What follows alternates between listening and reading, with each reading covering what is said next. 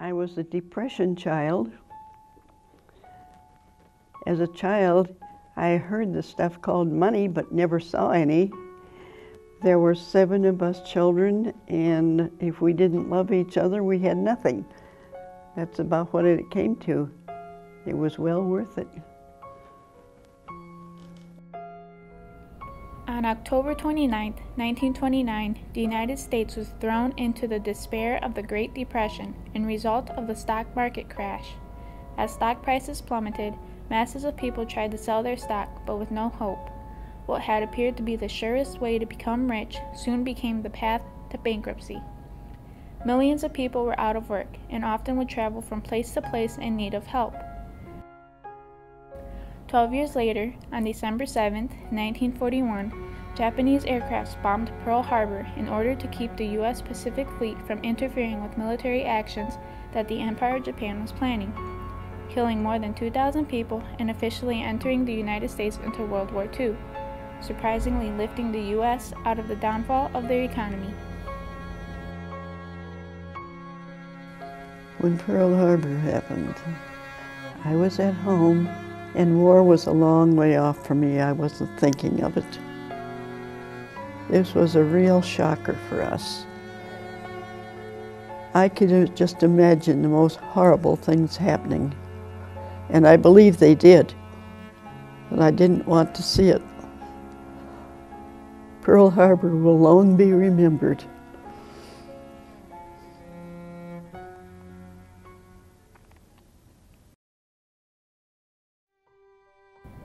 Women have served in military conflicts since the American Revolution. However, it wasn't until World War II that over 300,000 women served and were in all branches of the armed forces. With the help of Edith Rogers, a congresswoman from Massachusetts, women eventually had their own division, known as the Women's Army Corps. Its primary purpose was to allow women to work with the Army to provide to the national defense the knowledge, skill, and special training of the women of the nation. I was down the loop one day, and there were 2 GIs, I thought, walking in front of me, and without thinking, I followed them, and all of a sudden they disappeared, and I looked up, and I was at the recruiting office. That's how I got in the wax. When I was a child, I used to say, when I grow big, I'm going to get in the Army, but I wasn't sure how I would get there. But to be led by 2 GI angels was pretty nice. In order to be considered as an applicant for the Women's Army Corps, a series of tests had to be taken, such as IQ tests and physical exams. Applicants had to be U.S. citizens between the ages of 21 and 45, be at least 5 feet tall, and weigh 100 pounds or more. Over 35,000 women from all over the country applied for less than 1,000 anticipated positions.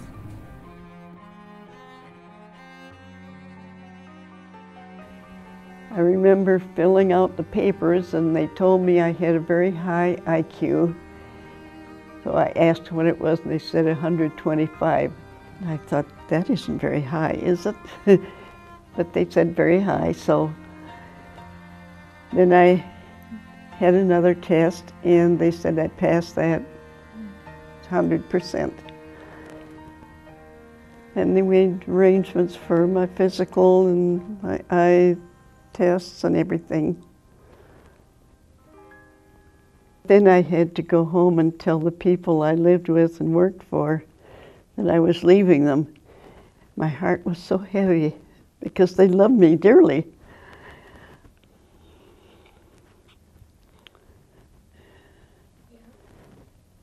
And a few days later, I was gone on the troop train, 4 days to Florida.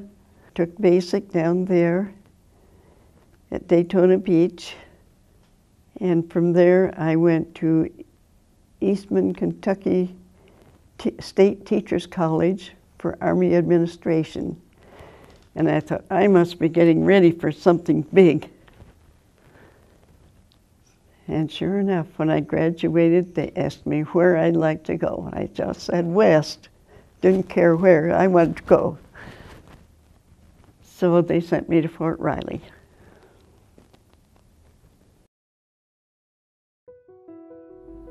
During the time of World War II, Fort Riley was a U.S. Army base located between Junction City and Manhattan in Kansas. The base was used for supply, transport, and service units. However, upon Iris's arrival, she was immediately assigned to her new title, which would eventually shape the outcome of her future at Fort Riley. They took me right up to the commandant's office and told me that I would be the assistant sergeant major. It's hard to explain the feeling. I felt I had the whole world in front of me. This was exactly what I expected to do when I got big.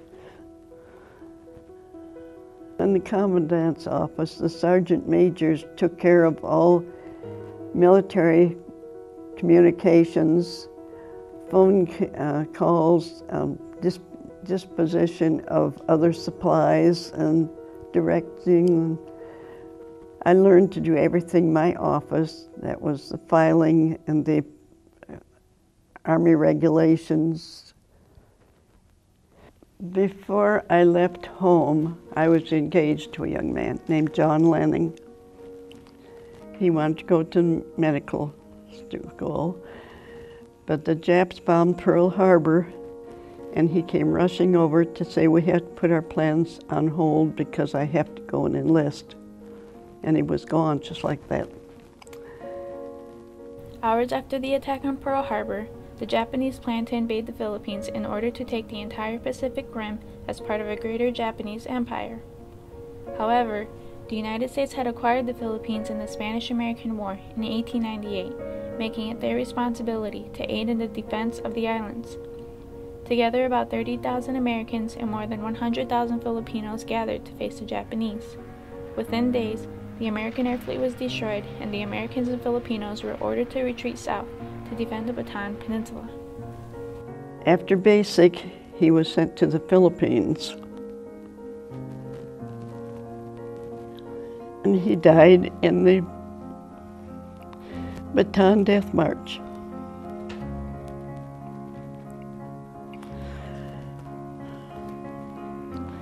General Wainwright was the officer in charge of that area down there. He was taken prisoner by the Japs, and he made that long march from Corregidor to Bataan. The Bataan Death March was a result of General Wainwright and General Edward King surrendering their troops on April 9, 1942, in fear of the slaughter of thousands of American and Filipino soldiers by the advancing Japanese army.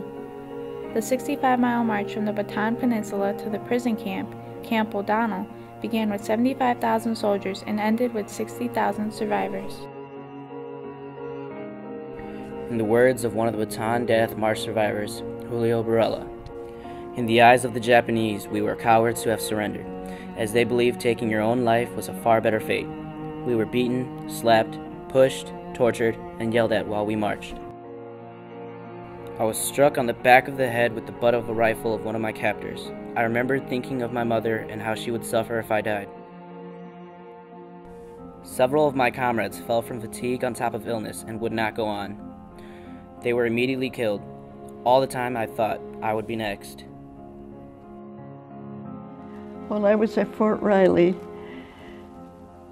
they were building a B-29 bomber at Wichita, and they were sadly in need of funds, so I started buying a war bond every payday out of my many sergeants' pay, and other people did the same thing. So we got that airplane built.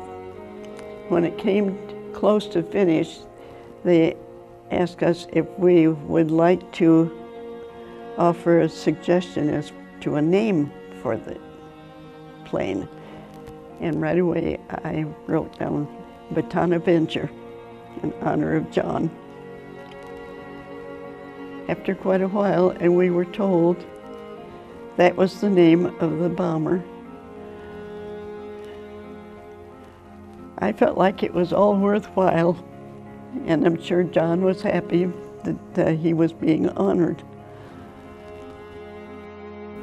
The Bataan Avenger was one of the B-29 bombers that participated in the atomic bomb droppings in Japan. In spring of 1945, the aircraft was flipped over from the explosion of the bomb, barely allowing the crew and a friend of Iris's, Chester Marshall, to avoid the devastation.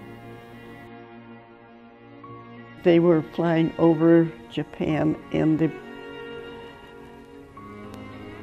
they dropped their bombs, and the percussion from the bombs caused the B-29 to flip over.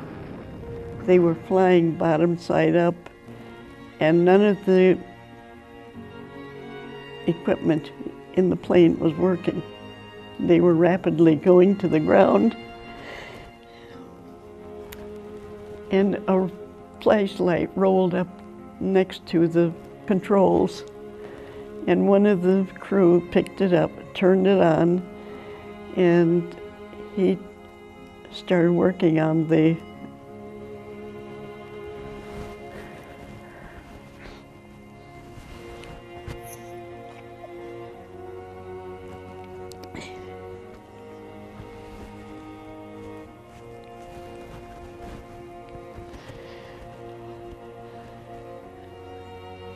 He turned one button and it turned the lights on in the plane, and then the pilot was able to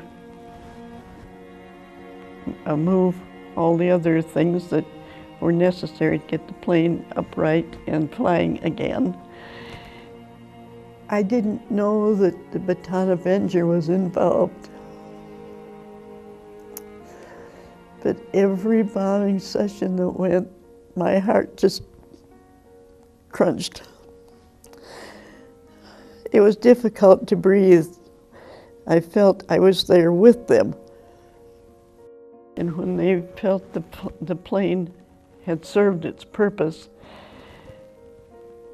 they turned it into a fueling plane.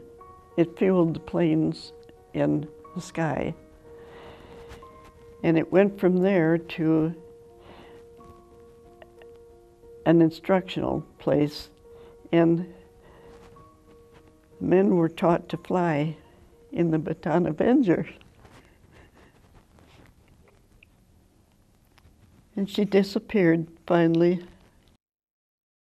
I received a letter from the Historical Society saying that they were trying to keep the only flyable B-29 bomb in the air. They named it Fifi. And I asked how they got it flying, and they said they used parts of the planes in the graveyard. I asked if a part of the Bataan Avenger might be in Fifi. That keeps me going.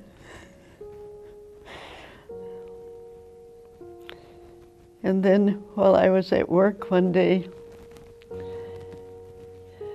I was told General Wainwright was coming. He went first to Wichita and had his picture taken with the Bataan Avenger, and then he came to Fort Riley, and I had the very distinct pleasure of saluting that great man.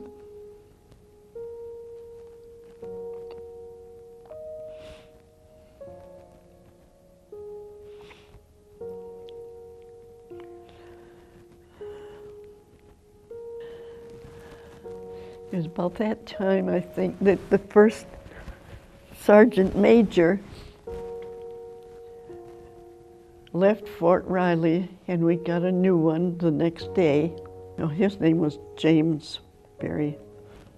When he left, I didn't want to go into work the next day because I thought, well, they might scoot me out of there, or they might reassign me.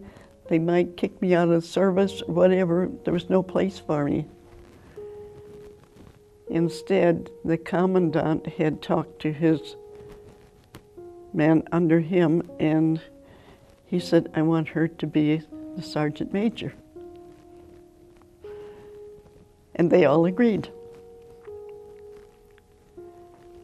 So that morning, I had just barely sat down when the assistant adjutant came in. He said, well, he always called me kiddo. He said, well, kiddo, what are you going to do today? You don't have a sergeant major. I said, I know, sir, and I started to cry.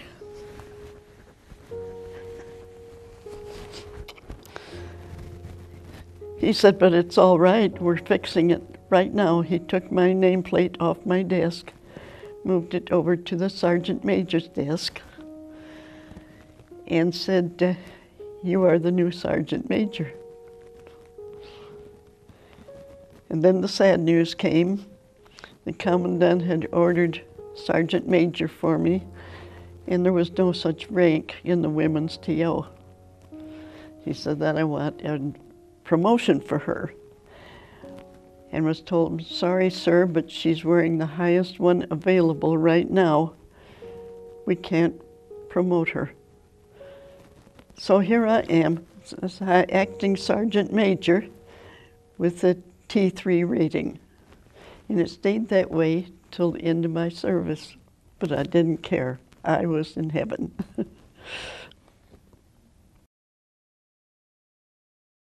Throughout Iris's time in Fort Riley, her position introduced her to people who she thought she would never have the fortune to meet. And although they couldn't stay around for long, the impact they left on Iris's life remains clear. But I met some wonderful people. If you've ever heard of Colonel Tuttle, during those years, he was a horseman, and he did wonderful things with horses.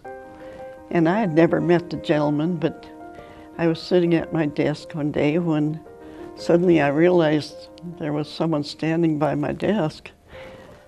And I looked up and I said, oh, sir. He says, all right, don't get up. He says, I'm your friend. He said, I want to see you at 3 o'clock today over at the horse arena. And it was such a wonderful offer. But I said, well, I'm sorry, sir, but I'm on duty here at this desk until 5. And he looked so unbelievable. Finally, he said, well, carry on. And he turned and walked into the adjutant's office.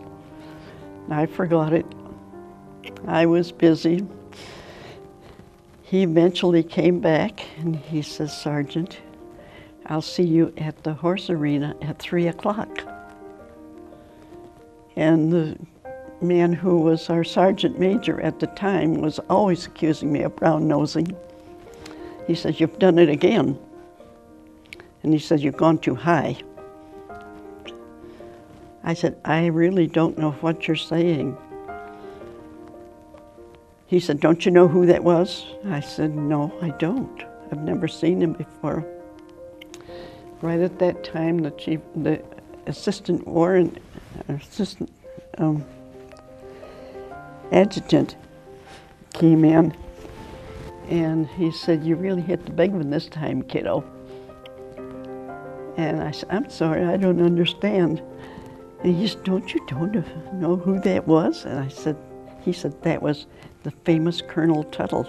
He's been all over the world showing those horses to royalty, to just big people. He said, just how big are you? I said, well, sir, this is all news to me. And he said, he was told, yes, you definitely could go. So I went, and this arena was built up with tiers from the ground floor way up to the top. It would hold thousands and thousands of people. I was the only one there. So I sat down, and promptly at 3 o'clock, Colonel Tuttle came through with 4 of his horses. Most beautiful horses I had ever seen. And they did things that horses don't do. And I think I sat there with my mouth open and my eyes popping for about an hour. When he finished, he said, well, that's all, Sergeant. He said, you are free to go back to your work. and I thanked him, and he went out. But years later, when you are in service, in your assigned place, you get friends. It just works that way. So there were 3 other girls from around the country who joined up with me, and one was in Virginia, one was in Georgia, and one was in Arkansas. The one in Arkansas got married and moved to Florida, but she went to work for the government. And one day while she was at work, she called me and she said, "Iris, you never guess who was my visitor here just now." And I said, "So tell me now." She said it was, well, first she said, "Do you remember a Colonel Tuttle when you were in the Army?" "Oh my, yes." And she says, "He remembers you too." She said, "We were just visiting while he was waiting for an appointment, and he discovered that I was in the Army, in the WAC, and he said, 'Were you in the cavalry school?' She said, 'Yes.' He said, 'Did you by any chance know a young lady named Iris?' And she said, 'Oh my goodness, yes.' She says, 'I went to her wedding. We were best friends.' So every time he'd come in, he'd send me a message. I had only met that man once, but he was a friend for life. And Ole Cassini, he was a fashion designer in New York, a big one. Well, he was going to OCS class. And that met every afternoon, Monday through Friday, over in our headquarters house. And he found out that I was over there. And as I was going down the hill, the OCS class, there was officer candidates. And when they saw me, one of them started whistling. And when he whistled, it was like a signal for all the other men. And as long as they could see me standing there, they whistled. And it was that way from then on while they were in school. Every day, I got my whistle, and I was enjoying it as much as they were. But then they graduated. And the habit was, on graduation day, each new officer carried a $1 bill in his pocket. And I was up on the 4th floor, and I didn't hear what was going on down on the 1st, but I was on an errand down to the mail department, and as I was coming down from the 2nd floor, I heard, "Where's my sergeant? I want my sergeant." And it was loud, and he kept it up and kept it up. And finally, as I was coming down the first batch of stairs, he says, "There you are, where have you been?" And I thought I was being reprimanded. He said, "I had to give my $1 away. I was saving it for you." I said, "Well, would you like to play a replay?" And he said, "I can't do that. That's not allowed." And that was the last time I saw Lieutenant Cassini. And I never heard from him or anything, just I didn't expect it. He was married to Jean Tierney at the time, and we used to shop at the same commissary, and it was very genial. So just 2 weeks ago, a package arrived for me where I'm living. I opened it up, and on the top it says Ole Cassini. And it was a bit of a shock because I knew that he had died 10 years ago at least.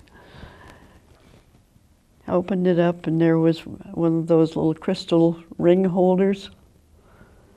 Just a little memento from Ole. But you can't get too close to people in a situation like that, because they're here today and they're gone tomorrow without any knowledge by those left behind. Then my brother, the oldest brother, died in the Battle of the Bulge. My mom was alone at that time, and I felt so guilty that I couldn't be there with her.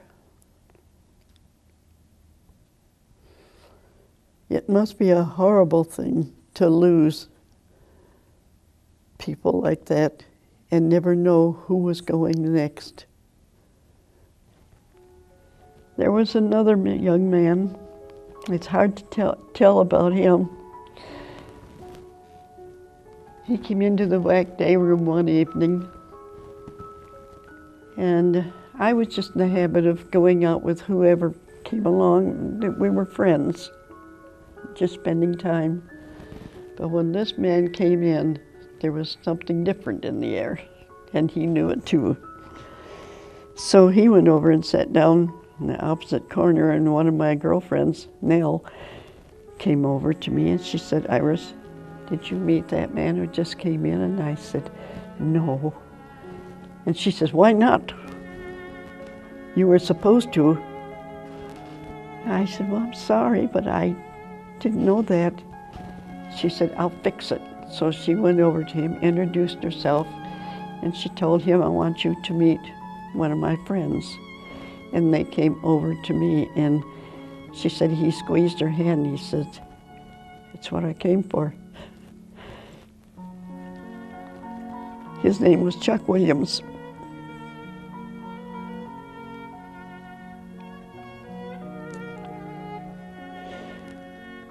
I took him home on my first furlough after that. My family dearly loved him, and on our way back to Fort Riley, he said, "I have never felt so loved in all my life."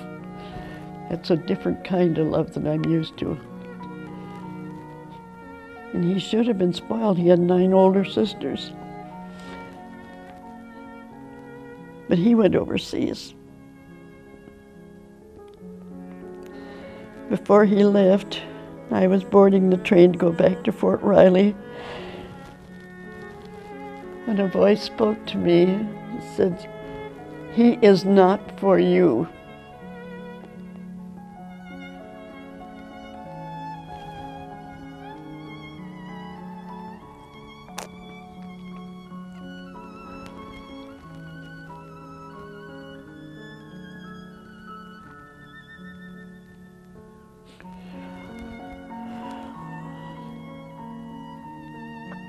Eventually, there was an elderly man came in and sat down in the seat next to me.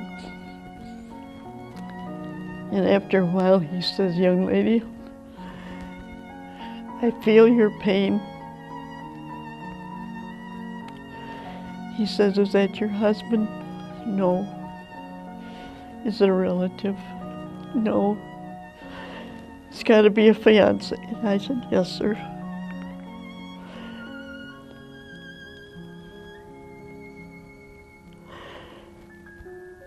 He said, "The Lord will not bring you two together and then send him off to die.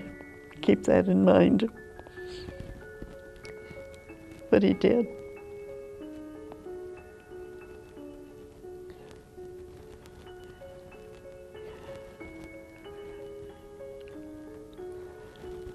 For weeks and weeks, I went nowhere except to work. 7 days a week, the office.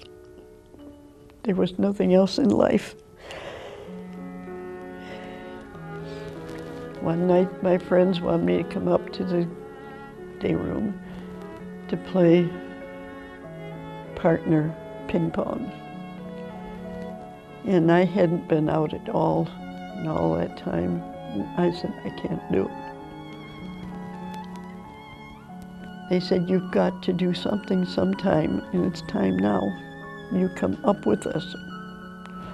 So I went up to the day room, we played our game, and I was ready to leave when 2 GIs came in, and I paid no attention to them. I walked on out. And by the time I got to the barracks, the phone was ringing. And the barracks guard says, "Hannibal." I said, "I'm just getting in." "Well, the phone's for you." One of these young men said he'd like to meet me. And I said, "No, I'm sorry," and I hung up. And this went on for 3 months. Never missed a day calling. And every time it was, "No, thank you," and I'd hang up.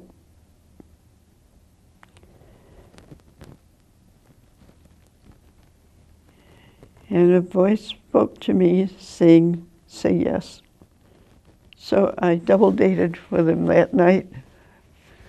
We went to a movie. And I didn't get along with that group at all. And I finally said, "I have to go to work tomorrow morning, so thank you for the movie, but I must go in." He says, "I'm not going to walk down the hill with you." And I said, "No, please." And he kept insisting, and finally I thought, well, if I don't say yes to him, he's going to keep me up here all the night.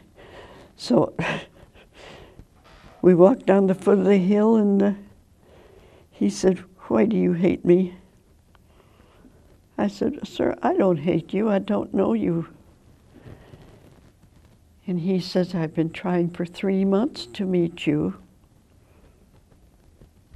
He said, "You don't even know, you didn't know what I looked like." I said, "That's true." But I told him I lost out on another connection and I wasn't ready to date. And he said, "So what is it you don't like?" He says, "I know you don't."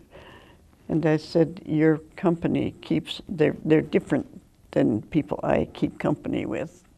We don't swear, we don't smoke, we don't do a lot of things that they do, and they drink heavily." So he said, "I'm not like that." And I laughed. But he said, "Try me." He said, "You don't know me, you really don't." So I went out with him on a Saturday night, and I swear it was an angel I was with. Nothing like these people. 8 months later, I married the man.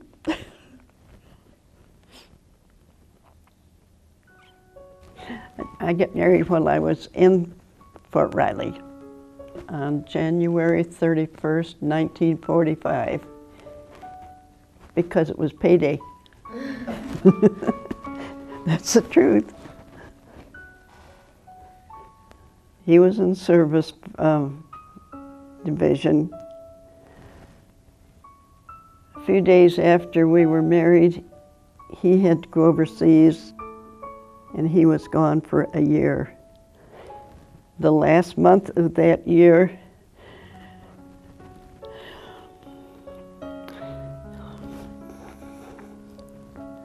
it's difficult to talk about it. He was missing.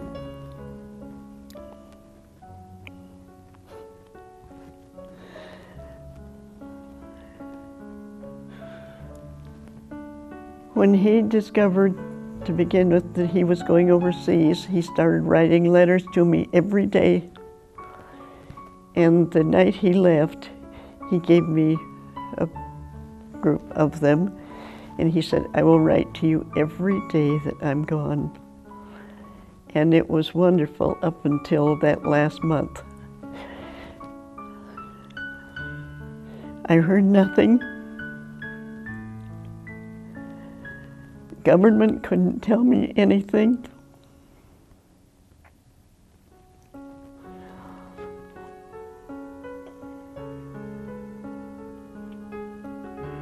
I was home from the service at the time and working at the knitting mill.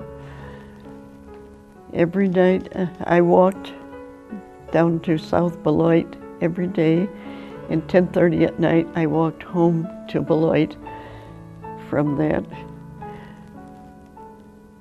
And one evening, a friend who knew that my husband was missing came over and said, how are you getting to work? And I told him. He said, this is the end. He said, I'm taking you home from now on. So when I'd come home at night and Mom would say, nothing today. And his mom and Dad would call and I'd have to say, I'm sorry, there's nothing. Then one night at 12:30, there was a knock on our front door. Mom went to the door, and pretty soon she came in to me and said, there's a man at the front door and would like to talk to you. And I was frightened. I said, I don't want to talk to anyone who's going to give me bad news. But she said, you have to go. So I went to the door, and there was my husband. He had been en route from Seoul and from California all that time and was not able to communicate with me, but he had written a letter every day that he was gone. We were so wrapped up in ourselves getting reacquainted, I suddenly woke up to the realization that he hadn't called his parents. And I said, oh my goodness. He said, but it's in the middle of the night. I said, what better news do you think your parents could get in the middle of the night but a phone call from a lost son? And he called.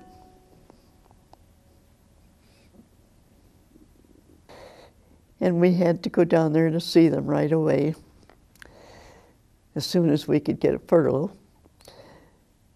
So when we went to his sister's home out in the country,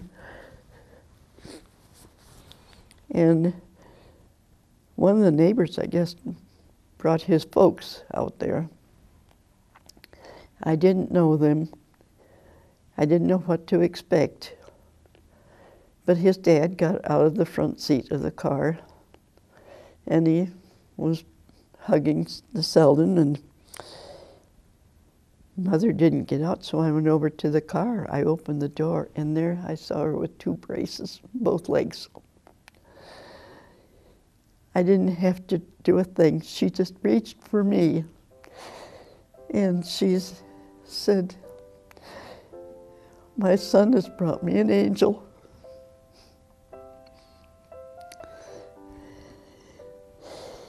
And she called me Tansy. All their children down there had their regular names, but they had extra names. And I had the nicest one of all. And Selden and his dad were talking, and his dad said, well, I think she's accepted. He says, Mom has given her a name of Tansy. And he says, that will be forever. You know that. And it stayed. I loved them. They loved me.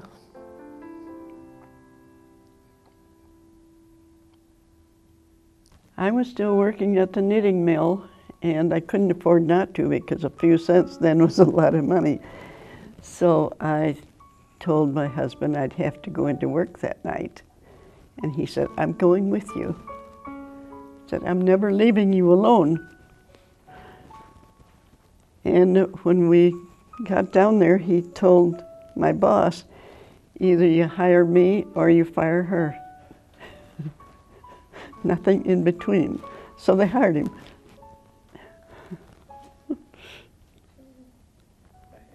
In the meantime, my orders had come through to go over and serve under General Patton. General Patton was at Sicily at the time. My husband said no. He meant it. He said that he had a vision when he was told about my orders, and he saw me lying in the battlefield face down.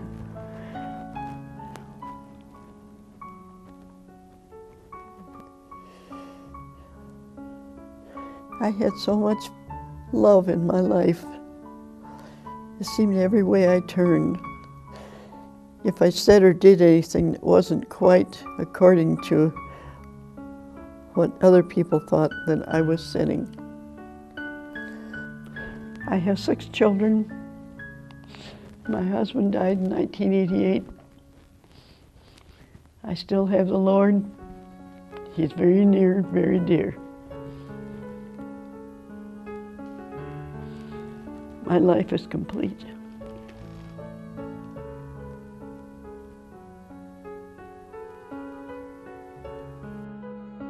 When the war had ended in 1945, those who sacrificed their time, commitment, and lives to defend the United States returned home only to be welcomed by rejoicing citizens celebrating the surrender of Japan and the return of their soldiers. However, the celebration couldn't last forever, and those who had served went on to pursue a welcoming future. I guess when I came home from the service, got involved in different things. First I ran a fabric store, and then an opening was coming up at the McNeely's department store, and I applied for that, so I became a credit counselor for 6.5 years. Well, I was going up through the offices, and finally one day, one of the women on the schedule for choosing names for the next year, she came to me and she said, will you run for president? I said, oh, I'd like to. But I said, I think probably I have to get permission from where I'm working. So I spent my time as president of Credit Women. There's such a satisfaction in giving. But I do think that all of that notice I got was because of my military service. I do believe I was blessed right before I ever went in service. Because how many people go from basic to NCO and to Army administration? It just doesn't happen. Throughout the pain and joy, Iris has learned many new life lessons to share on to others in need of inspiration. Just believe in the Lord. Be positive about your friendships and anyone you meet. You be nice to them, and I believe they'll be nice to you. We don't have to be at war. Just whatever you do, do your very, very best. You'll never fail.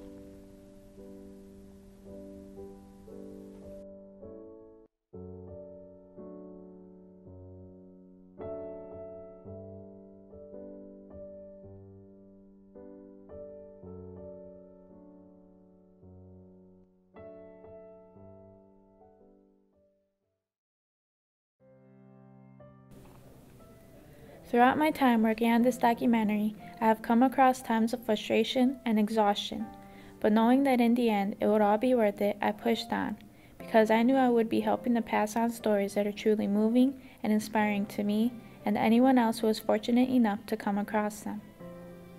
When I first met Iris in person, I was nervous, in that I wouldn't know what to say or do to carry on a conversation, or how fragile I would have to be with her. But once she hugged me, I felt as if I were being hugged by a grandmotherly figure who was strong and filled with love for those around her. When she spoke of her friendships and experiences, you could see the joy that she had in her eyes. She truly felt grateful for having a chance to have met these great people in her life, but you could also see the pain for those she has lost. As many times that I have seen this documentary, there is not one time that I didn't cry for Iris. but I truly am grateful and honored for being given the chance to meet such an amazingly strong person and to help her tell her story. Iris has taught me that it truly is better to have loved and lost than to never have loved at all, and throughout her life she continues to remain positive and rather looks at her losses as a chance to share a wonderful friend's story, and as she does so, the friendships and love continue to live through her. But I have enjoyed this.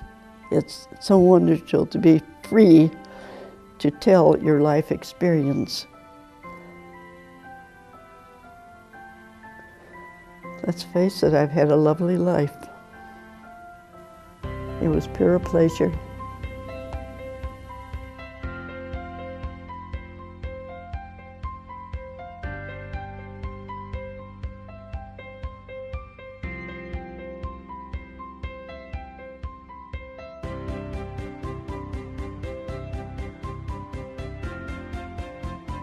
You can come talk to us anytime you'd like. Well, it's quite a ways to walk. But thank you.